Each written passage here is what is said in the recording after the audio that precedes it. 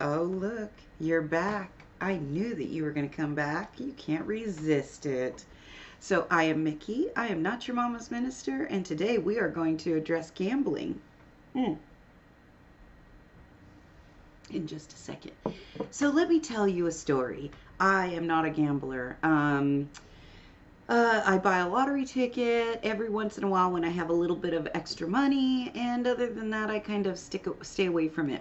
Don't get me wrong, the casinos usually have fucking awesome buffets, but other than that, the whole gambling thing, I sit there and I watch the money go into the machines, and I think I could buy like 3 lipsticks with that. So I just kind of leave that to you folks. So my sister, one of my sisters, it loves to gamble. I don't know if she still does, but I know that she used to. So one day she says, "Oh, come on, Mickey, and let's go to the casino." And I'm like, "Oh." She's like, "Come on." So we go to the casino and we sit there at the slot machines, and she wanders off and leaves me at this slot machine, and I'm putting the money in and hitting the button, and I won. It wasn't that much. It was like $150, maybe $200 on a 10 or a 20. But I walked back to her with the ticket in my hand, and I'm ready to cry. And I walk up to her and she turns around, she looks at me and she smiles and she's like, "What?" And I handed her the ticket and I'm like, "I won!" And I start sobbing. So gambling is not for me. Apparently, I just can't take the stress of it. So, but people like to gamble, and there you have to admit there is a certain appeal. I mean, Paul Newman and uh, what the hell's his name? I can't remember his name, but we love watching people gamble. One of my favorite actresses, Jennifer Tilly, I love watching her gamble. I think that her partner is also a famous gambler. So there's something very exciting about dropping that coin into that slot machine and watching it go. And there's something very exciting about playing cards, because with the cards and that type of stuff definitely makes you think, and then with the slot machines, it's just kind of a very routine thing and exciting when the lights shine, bright, light up and stuff like that. And so I totally get it.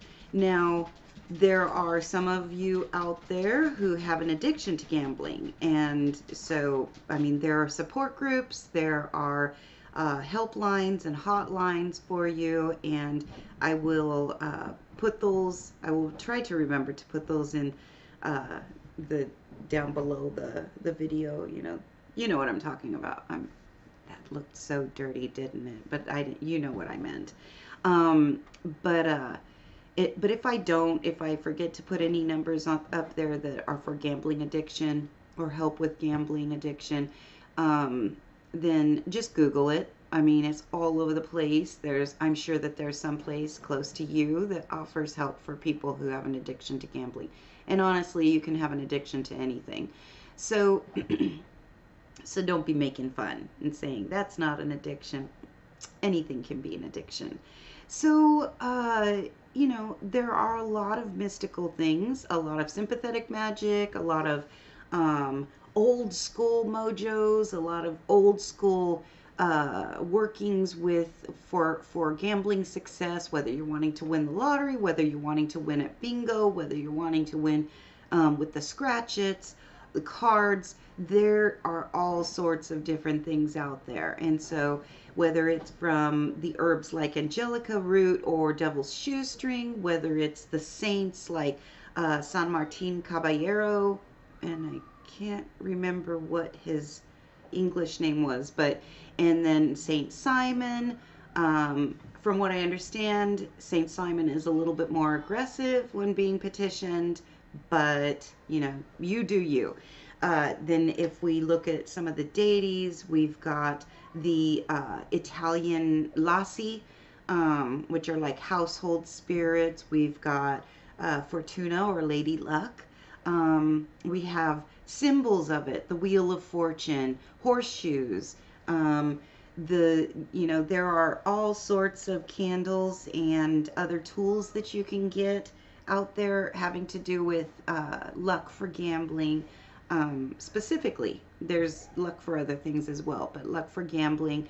And then whether you want to go with something as simple as um, taking an onion and chopping it up into little pieces, and then taking those pieces, throwing them into a red bag. I always recommend the red flannel bag, but I know that I've also used, oh, what is it called? The chamois claws. I've used those as well. So, but you want to throw it into a red bag. You throw some alder root in there, and the largest red alder tree is surprisingly here in Oregon. And but don't go and pick on public property or private property or anything like that, or take down any trees just because you want some gambling mojo. So find something else if you can't get your hands on alder root.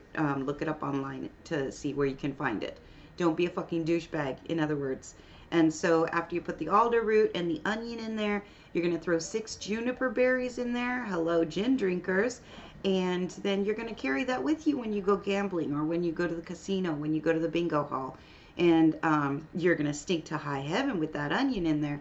But it's an old and very simple gambling good luck bag. And then you've got things like some of the older ones, and here we have something that not everybody is going to want to do. It is, so gamblers are known for having lucky hand washes. And so those hand washes, of course, are not actually hand washes.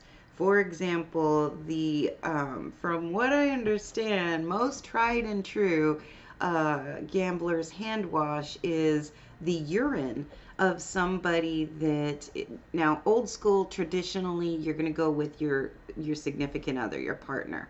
However, I have heard of gathering the urine from anybody that that wants you to win as much as you do, if not more. So yes, your lover would definitely want you to win more money, take them on a great vacation or something like that. But there are also other ways, friends, or if you want to go with family, I wouldn't go there, but it's somebody that old school and traditionally it is usually your lover that would pee on your hands. Sorry, but that's the truth. Pee on your hands before you go gambling.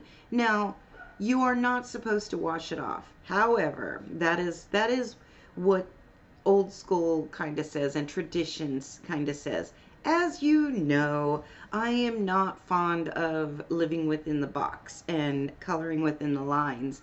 And so I say that the magic is still there whether you wash your hands or not. So after you pour the urine, or after somebody pees on your hands, then there is nothing wrong with you washing those hands. And I have found in my experience with clients who do actually attempt that they do have more success when gambling. So so that can be an option for you, and it doesn't have to be something where you're going into the bathroom with somebody and they're pissing all over your hands. It can be something that you can collect the urine in a jar and take a dropper, one of those dropper bottles with you, filled with it, and just put it on your hands if you would like to go that way, a more discreet way, less, I guess, sexual, kinky way.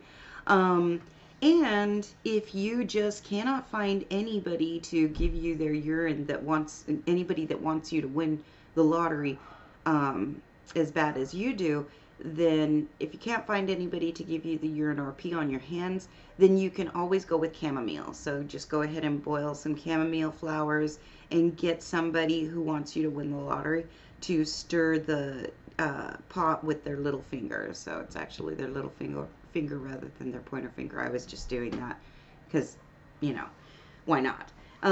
But so with their pinky finger, after it cools down, please don't burn off anybody's pinky finger skin. Ouch.